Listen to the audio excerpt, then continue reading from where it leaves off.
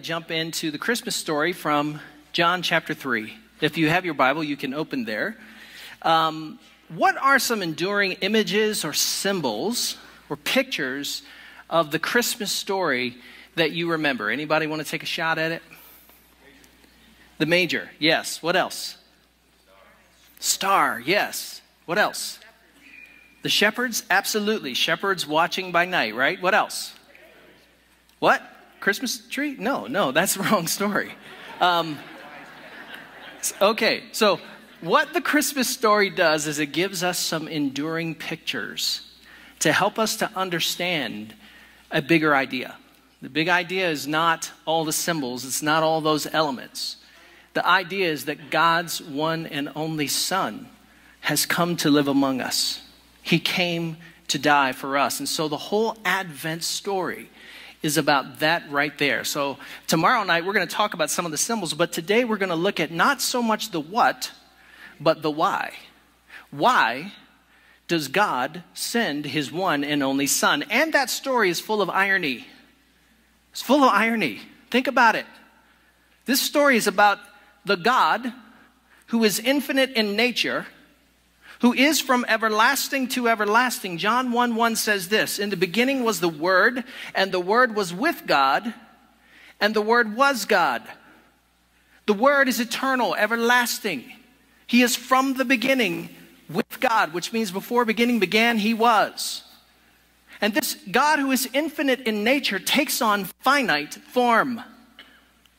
The God who is the creator of all things, who called all things into existence, everything in the spectrum of reality.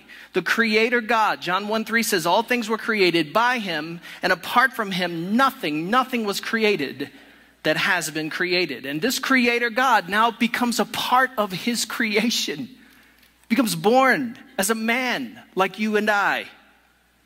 The God who is the author of life. John 1:4 says, "In him was life, and the life was the light of mankind." And this God who is himself life and light comes here.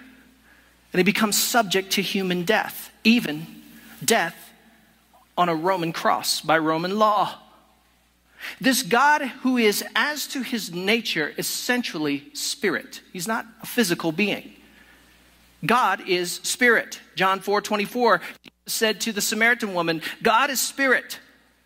And the people who are the true worshipers of God will worship him in spirit and in truth. And what does he do? This God who is an everlasting spirit takes upon himself human bodily form. The God who is the sovereign ruler over all, the King of the universe. Matthew 2:6 says this, "And you, Bethlehem, in the land of Judah, are in no way least among the rulers of Judah, for out of you will come a sovereign ruler who will shepherd my people Israel." And this sovereign ruler, this King of the universe, chooses to become a man and subject to the kingdoms of men for a time. This God who is pure and holy. John 1:6 says, "And the light shines out of the darkness, and the darkness has not overcome it," or has not mastered it. This God in whom there is not a shadow, a shade, a hint of darkness comes here and becomes the sin offering on a cross for you and for me. Now that story is filled with irony. That story is filled with reversals, great reversals. So the main idea today is this, is that the story of God's advent, the story of God coming, Emmanuel, God with us, is a shocking narrative about how God does something that no one expects him to do. This God who is fully God and in Christ is fully human. These two natures wed together. These two natures in unison in one person. But why? John 3 tells us why. John 3:16 through 18 says this, "For this is the way God loved the world." So God so loved the world this way. "He gave his one and only Son, so that everyone who believes in him will not perish but have eternal life. For God did not send his Son into the world to condemn the world, but that the world should be saved through him. The one who believes in him is not condemned. The one who does not believe in him has been condemned already, because he has not believed in the name of the one and only Son of God. How much does God love the world? I want to unpack this passage for you. I want to show you that the Advent story does not just come to us in these rich, beautiful symbols like the manger and the star and the shepherds and the wise men. It comes to us in rich wording. And I want to unpack these words. First of all, let's look at God's love. For this is the way, he says, God loved the world. The verbal form of the word love is the word agape or agapeo. And that word is a famous word. Many of us have learned it and know it. And here's what it means. The word for love he uses here, agape, means to have a warm regard for, to have a strong affection, to highly esteem and cherish something or someone. That's what it means. It means to have a warm regard. It means to have a strong affection for, to highly esteem or cherish something or someone. God's love, we learn, is not fickle. God's love is not silly infatuation. It is not fleeting or temporary. It is not fatuous or shallow. God's love is a deep, abiding, lasting affection and regard. God's love is powerful and it's enduring. But what does God love? He loves the world. What do we mean when we say God loves the world? The word world here is the word cosmos. What word do we get from that word? Cosmos. We get the word cosmos from that word. And yes, and sometimes it is a general reference to the heavens and the earth. That was their phrase for universe. They didn't use the word universe. They said the heavens and the earth. And so the word cosmos can sometimes generally refer to the entirety of the world. And for sure, God loves his world. In creation, the creation account in Genesis, he declares it good. As a matter of fact, before he's all done, he declares it very good. God loves his world. God has a plan according to Romans chapter 8 and Revelation 20 and 21. God has a plan to renovate the world. God loves the world, sure. But what does God love in this passage, in this chapter? The context is you. God loves people. God loves all people. And his love is not limited to a tribe, to an ethnicity, to a nation, a political party, to a religion. God's love is not restricted to good people versus bad people, or sinners versus saints, or unchurched versus churchgoers. No, God loves everyone. God loves the whole world. For God had such deep and abiding regard for, he had such strong and enduring affection. He so highly esteemed and valued the people of the world that he loves so much. He loved them so much that he gave. God gave us the ultimate gift. But what was it? First of all, let's look at this word give. Normally, the idea of giving a gift is expressed by the word grace.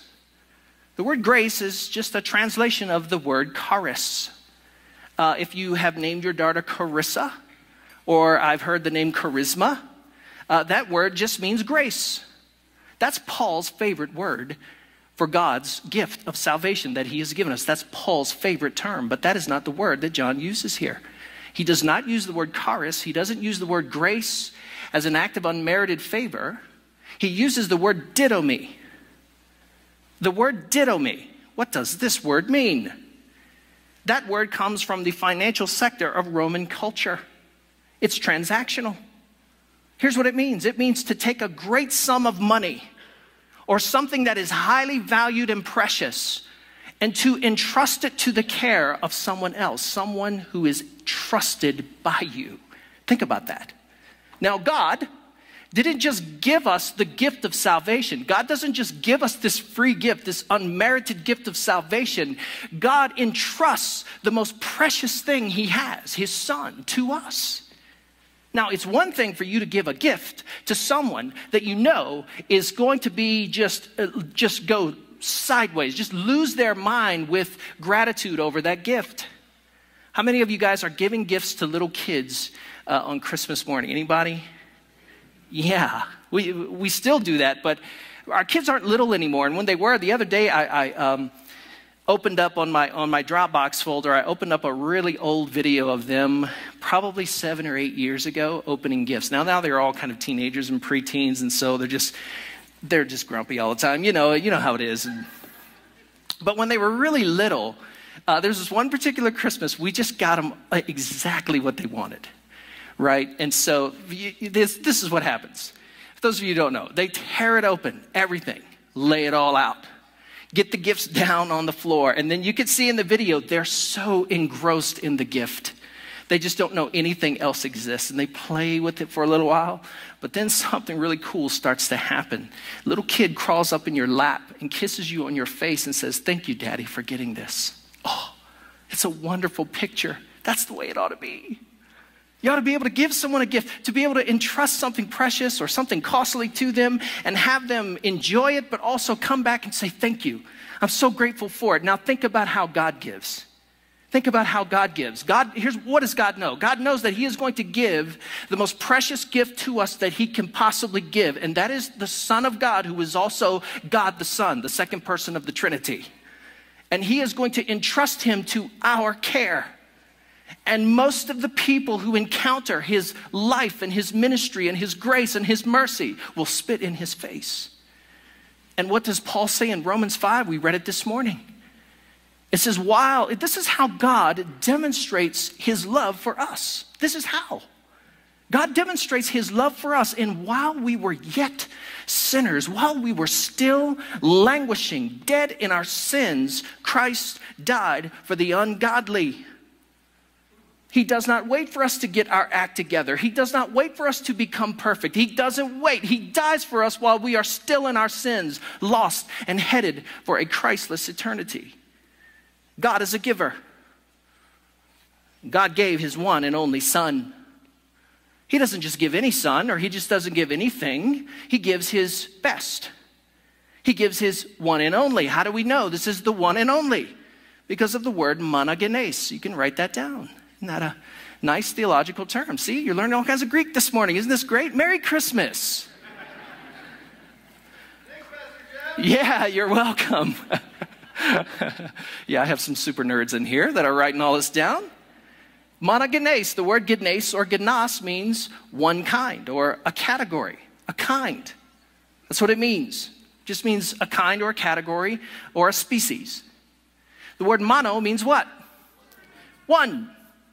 This word literally means of a singular kind. It literally means the only one of its class, kind, or category. There is no other. There are all kinds of words that John could have used here, but the word that he uses is to say there is only one Son. One Son. Now, you and I, when we come to faith, very, very much so, you and I are adopted into the family of God. God is your Father, and Jesus told you to pray that way. God is your Father who art in heaven. You have been adopted and brought into his family, the family of the beloved Son. You have been, in chapter 3 right here, he tells Nicodemus, you have to be born again. You have to have an existential transformation of the heart in order to enter the kingdom of God, or you will not enter the kingdom of God. So in a very real sense, you and I are sons and daughters of the living God. But not like this. There is only one Son from eternity. There is only one Son who is the Word. He is the only one of his kind, class, or category. And God so highly esteemed the people of the world, all of them, that he entrusted his most precious gift, his one and only Son, so that everyone. The word everyone here is a very simple term. It's the word pan. It's where we get the prefix pan, which means what? It means everything. It means everything, all, everyone. It's where we get it's what we use when we use the word panoramic. What's a panoramic view? An all-encompassing wide view. What's a pandemic? A pandemic is not just an epidemic. A pandemic is spread far and wide, right? So this is the idea here. It's everyone. It's all. Whosoever will. Whosoever comes. It doesn't matter who you are. It doesn't matter where you're from. It doesn't matter how much money you have. It doesn't matter what your ethnicity is. It does not matter. Everyone who comes to the Son, and he says, who believes in him.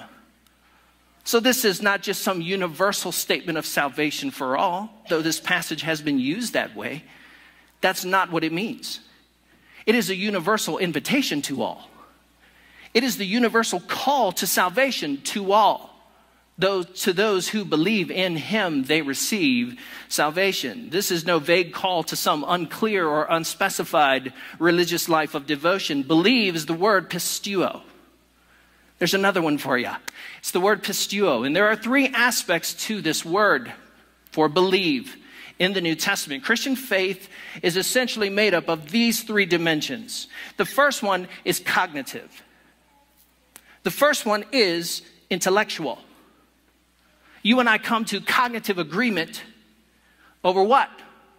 Over the propositional content of the gospel.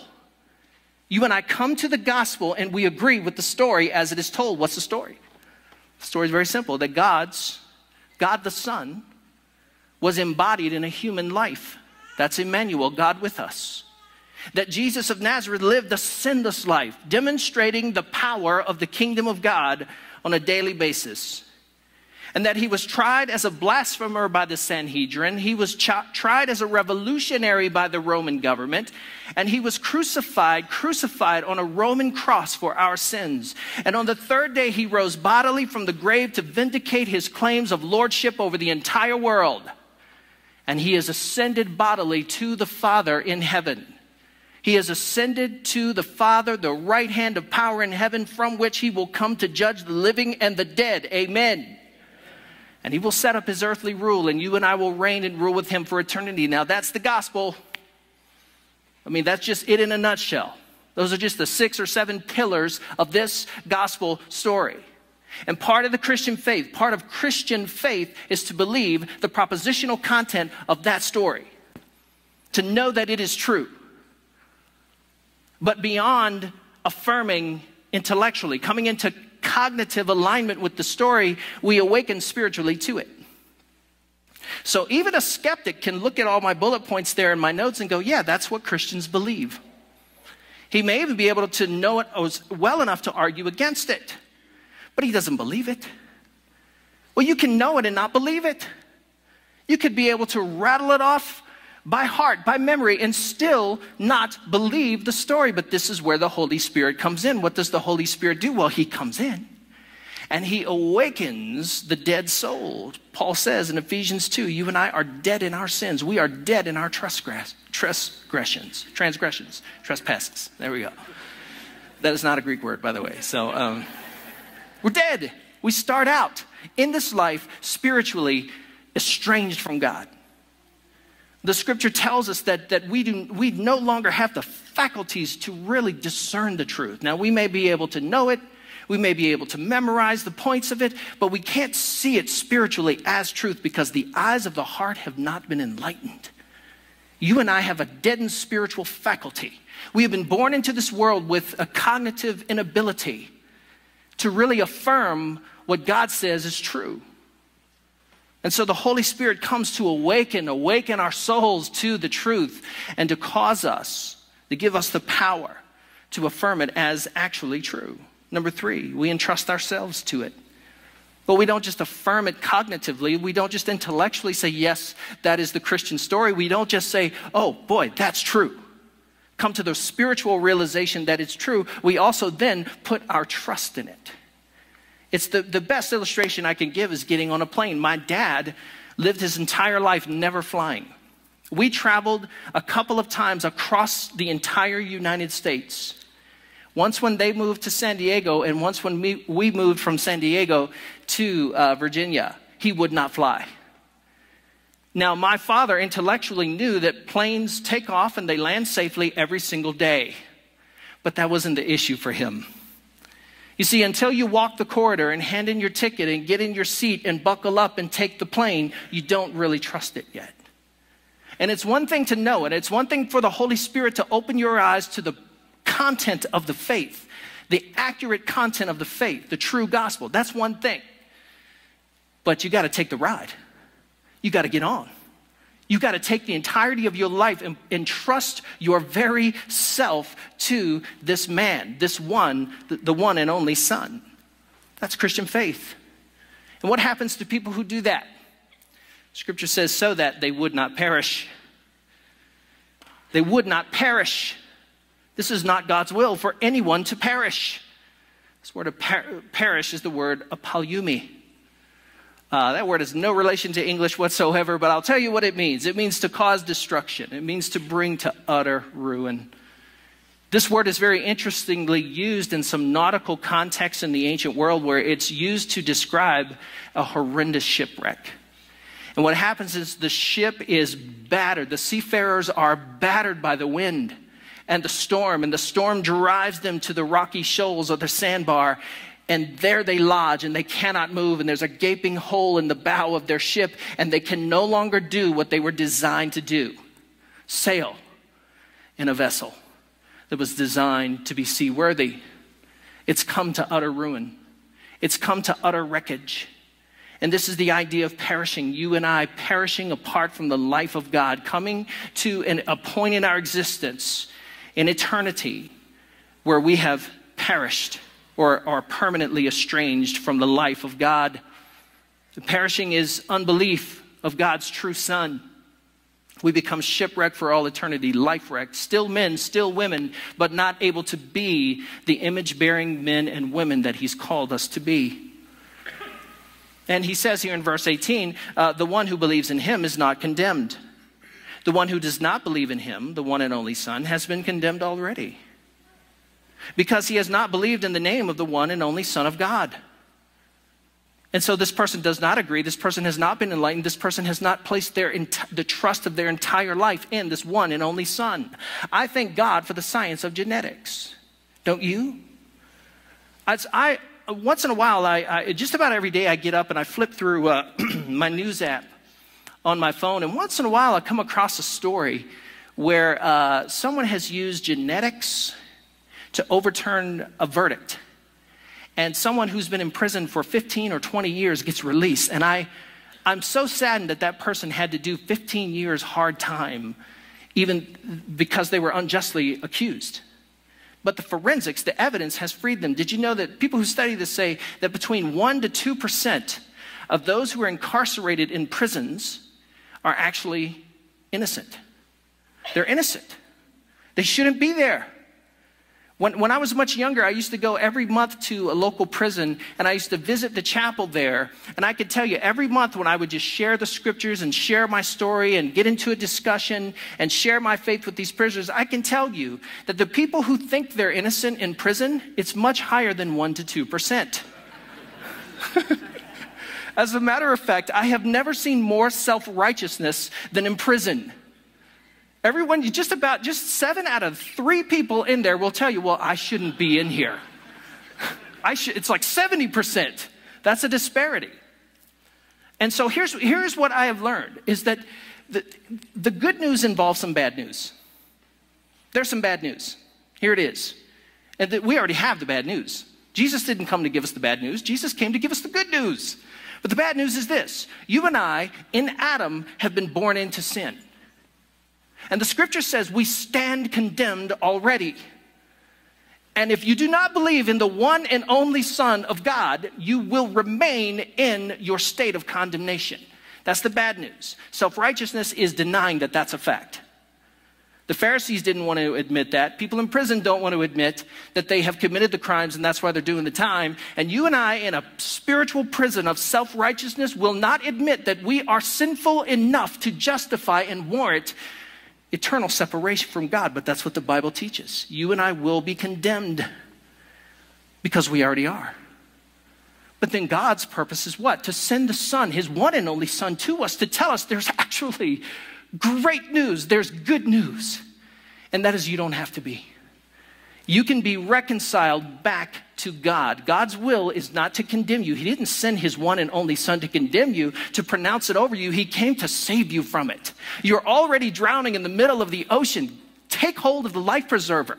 Don't deny that it's there or that you're drowning. Take it. Receive it. Receive this wonderful gift. Romans 5:17 says this: for if by the transgression of one man, that's Adam in that context, if by the transgression of one man death reigned through the one.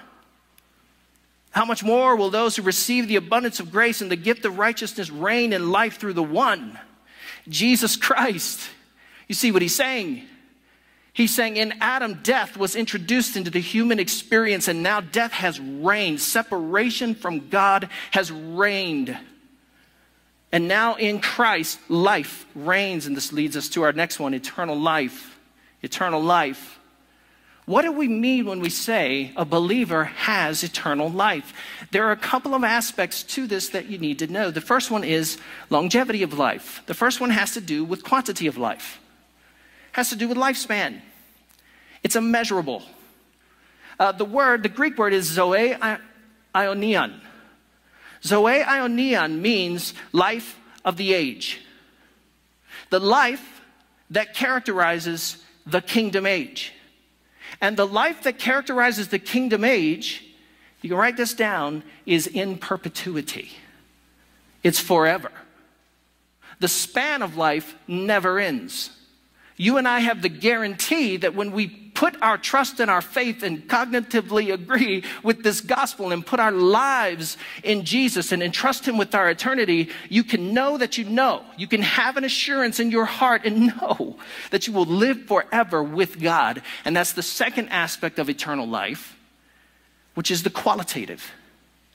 John 10:10, Jesus says, the thief, he's referring to the Pharisees, he says, the thieves come to steal, kill, and destroy. Religious people will steal your joy. They will kill your faith. They will destroy your hope. That's what he's saying there. He says, but I have come that they may have what? Life, Zoe, and have it abundantly. He has come so that you and I can have life forever with God and life abundantly, overflowingly. This is a qualitative aspect of our life. God wants us to experience a great quality of life. Here's the best quality of life you can ever have. I'm going to give it to you. It's not being rich. It's not being wealthy. It's not, being healthy. Although all of those things are so fun. They're great. They're blessings. Here's the greatest quality of life you can ever have. You, as a human being, as a believer, in the full beam of God's presence forever. When you and I step into eternity, the scripture makes it clear, to be apart from the body is to be present with the Lord. When you and I step out of this body and go into the presence of God, you and I will enjoy the full rays of his glorious presence forever. Now that's the best quality of life you're ever going to have. That will transform you through and through. And then the resurrection. Hallelujah. And so the scripture says here in 1 Corinthians 15, 50 through 53, here's how Paul put it. He says, now this is what I'm saying, brothers and sisters, about the resurrection. Flesh and blood cannot inherit the kingdom of God. He says, nor does the perishable, that which can perish, inherit the imperishable. Listen, I'll tell you a secret. Want in on it? Here it is.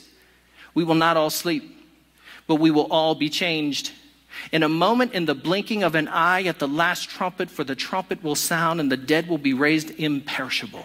And we will be changed, for this perishable body must put on imperishable, and this mortal body must put on immortality. What is he saying there? Here's the source of your life. The source of this new life in resurrection that you and I will have is divine. And God imparts his life to you and I, but it doesn't make you divine. It makes you immortal, and those are two separate things. You and I become immortal in the Son. We become immortal, which means we live forever, and we live in the light and the glory and the abundance of his life-giving power. Amen? Let's pray. Will you pray with me? Bow your head, close your eyes if you will. The gospel is good news. It's great news. And the news is good because Jesus has risen from the dead. He has risen from the dead, and all those who believe in God's one and only Son, who have entrusted their very lives to him and this message, you will live forever, and you will live in blissful abundance in his presence. You will. And the story of Advent, the story of Christmas, is that story. It is the story of how God came to earth. God came from heaven to earth to seek and to save those who are lost. And this is how much God loved the world. He so highly valued and esteemed the people of this world that he sent his one and only unique Son, who was God the Son, to be born, to be placed in a lowly horse trough, to be raised in obscurity in backwater Nazareth, to reveal God's power and glory as his anointed, beloved Son, to die a dishonorable death as a criminal and a blasphemer on a Roman cross, to raise to life again so that you and I may have life forever and ever. Will you receive that message right now?